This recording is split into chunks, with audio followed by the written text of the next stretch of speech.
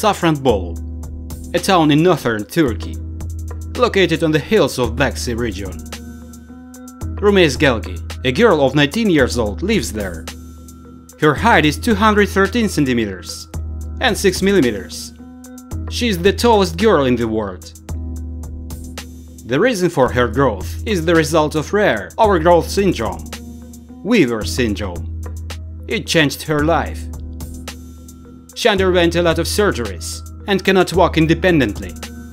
Her muscles are underdeveloped and she needs treatment. Rumeysa's bones were growing so fast in her childhood that her muscles could not support her skeleton. She cannot walk without devices. She is not easy to even leave the house.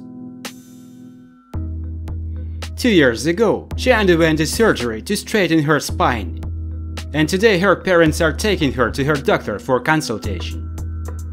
The doctor has kept her medical history since childhood. Rumeisa was born at 6.5 months.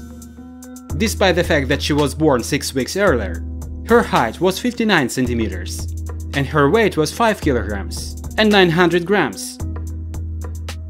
She was always different from other children.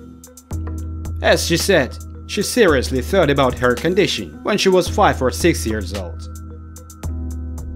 She could not understand why she was so different from other children of her age. All the people were looking at her every time while she was walking along the sidewalks of her hometown. To stop the girl's growth, the doctor prescribed her a large dose of estrogen that could slow the growth of her bones. The treatment was long and took her about 3 years. Rumeisa stopped growing at the age of 13 years old. The doctor stopped her growth by 213 centimeters and 6 millimeters.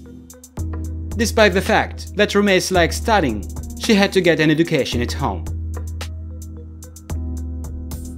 Unfortunately, the growth anomalies sometimes take place on our planet. As for me, I wish you a good mood and health. Take care of yourself and your close people. My friends, do not forget to subscribe to my channel. And thank you for watching. Bye bye.